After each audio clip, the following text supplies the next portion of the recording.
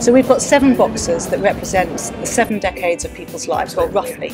And each box is a marble run. You put a marble in the top and it takes a certain amount of time to go from the top to the bottom. And the amount of time it takes reflects the cost to the NHS of that age group.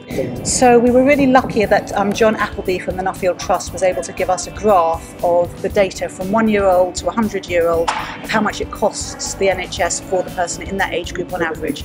So for a 90-year-old, it's £10,000. So that's 50 seconds. So you watch it go through, it takes a long time, and you feel, like in a sort of intuitive sense, like how much that costs. And for the 20-year-old, they're quite cheap because they're young, fit and healthy. So it's quite quick. It only takes 10 seconds to go through. So the big challenge is to get the ball to stay in a relatively small box for a long period of time. Some boxes were relatively easy, so like getting a ball to travel in 5 seconds, that's through a box that's about 1 meter high, it's not so difficult. But some of the later boxes, the little marble had to stay in it for 50 seconds. So what we had to do is come up with various tricks in order to delay the ball here and delay the ball there while keeping the interest of the viewer at its peak. It was much harder than we anticipated, partly because it's really hard to draw a design because we don't know how marbles move and the physics changes all the time and we can't predict exactly what's going to happen. So it's not like we could design it and then just build it. It was a very iterative process.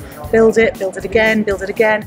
We really wanted to have like a really clear expression of data, because sometimes people get overwhelmed with charts and graphs, and often in art installations you have people trying to communicate something but it doesn't really work, it's very inaccessible. So we really wanted a really clear, to the point way to find out this data of how much people cost to the NHS.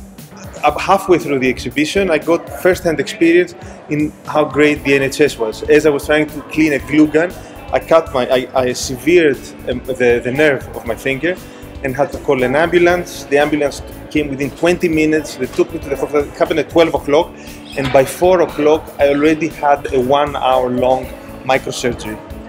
3 doctors on top of my finger. I saw about 7 nurses, and by 4 o'clock I was done. I got first-hand experience of how great the NHS was, and also how expensive. I found out later that just calling an ambulance cost £1,500 to the NHS. So this installation will also give you a taste of that, how actually expensive this service that we all use is, and we shouldn't take it for granted.